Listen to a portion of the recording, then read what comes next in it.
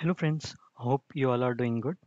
So today, as part of this FPL programming, we have basically picked the program number 7 to accept the number and compute the square root of the number, square of the number, cube of a number, check if the number is prime, what will be the factorial of the number, and what will be the prime factor of that number.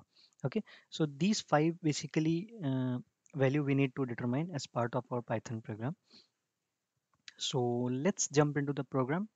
We have basically imported the math package because there are many mathematical functionality or the function that we will use here directly, because of which we have import this package. We have basically defined a class with name compute. We have initialized the number, input a number.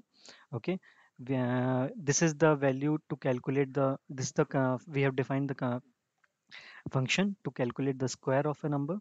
Similarly, in order to determine the square root, this is the function which we have used to calculate the square root. Then for cube, it's nothing but, you all know that anything that needs to be multiplied by three times of the same number, that it's a cube of that number. For example, for the cube of 3 is 27, that is 3 into 3 into 3. Next is about calculating the prime number. Okay, definition of this prime is we have defined here. We have used the basically check the functionality if the number is prime or not. If it is prime, it will return the true value, else it will return as false. Okay, this is basically a factorial value. We have initialized the result value as 1, then we have incremented its value by plus 1. Okay, and for example, if the we need to calculate the number 4, we need to calculate the factorial value of 4, that is 4 into 3 into 2 into 1. Okay, so by doing this, this is the basically formula or the function we have defined to calculate the factorial. And at last, this is the determine the prime factor. Okay, so prime factor basically needs to check, for example, if the number is 6, what will be its prime factor? It's nothing but 3 into 2, that is 6. So this is the function we have defined for prime factor.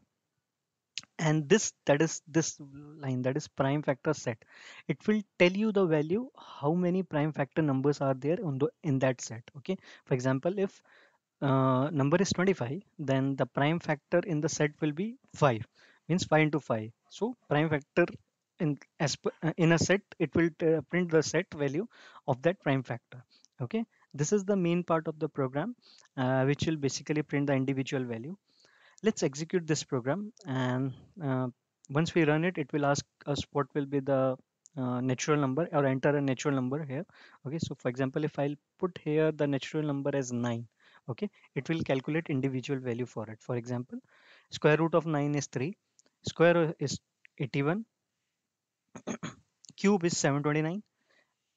Is number is prime? No, it's not a prime number. The number itself divided by 1 or itself is actually a prime number. So it's not a prime number because 9 is divisible by 3. Okay, and then factorial of 9 is basically 362880. And prime factor, that is as I mentioned, that it will print the value in the form of set. So for 9, the prime factor is 3 into 3, so it will only print the only 3 is the prime factor in this list.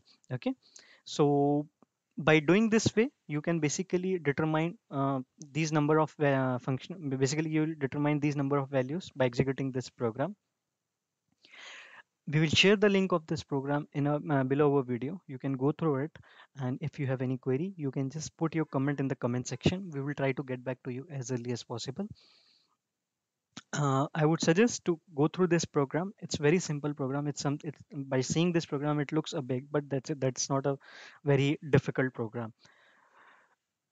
Thanks for watching our video. And if you have not yet subscribed our channel, I would request you to please subscribe it. Thank you. Have a good day. Bye bye.